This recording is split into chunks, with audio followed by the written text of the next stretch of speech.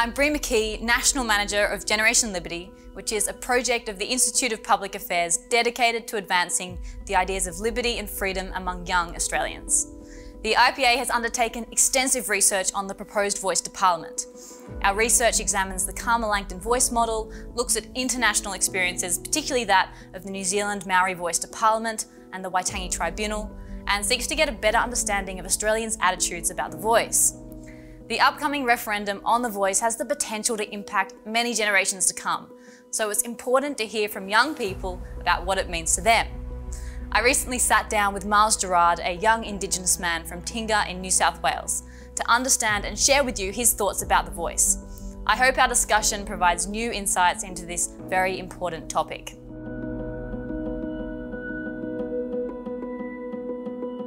Myles, you come from an Indigenous background. You grew up in country New South Wales. Your story so far is one of hard work and success, and you're currently partway through a law degree at the University of New South Wales and working as a paralegal in Sydney. So can you give us a brief background of some of your life challenges and opportunities and how you've got to where you are today? Growing up in Tingha, you experience a lot of the many things that Indigenous people go through.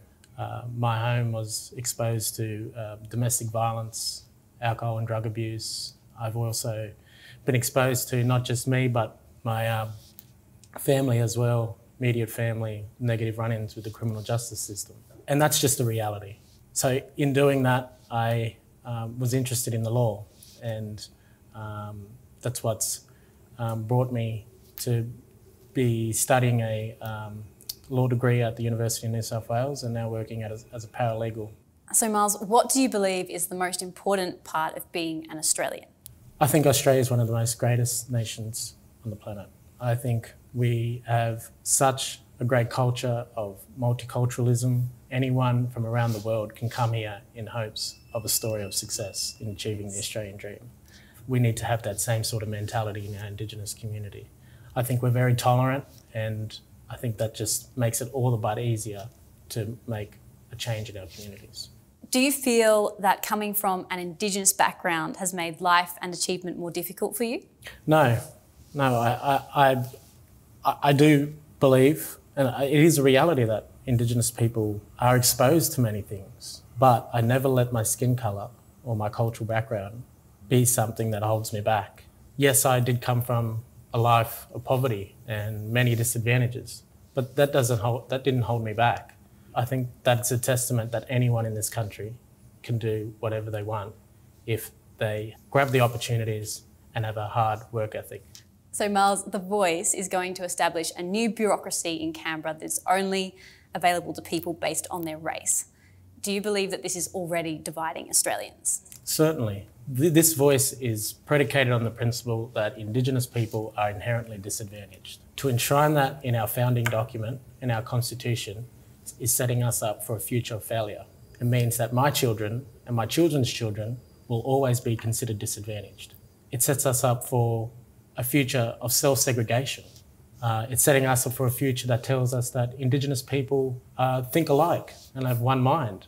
I think it's also important to understand that the term Indigenous has been used as a term to put us together as a collective group. We're very, very different. So there's not just one voice? No, exactly. There's not just one voice. My people, the Gamilaroi people or the Dunghutti people, have very different experiences or very different disadvantages than the people who live in remote communities in Northern Territory, the Bri mob or the Yolngu people. It's very, very different. And to class us into one subset of governance is wrong. What do you believe can be done at a policy level to help Indigenous Australians to succeed in life? We need to have investments on the ground. We're spending millions and millions of dollars on this voice. We don't even know what it's going to be yet. There are hundreds and hundreds of different tribes and people in one state alone. So it will be necessarily exclusive. It will be necessarily exclusive.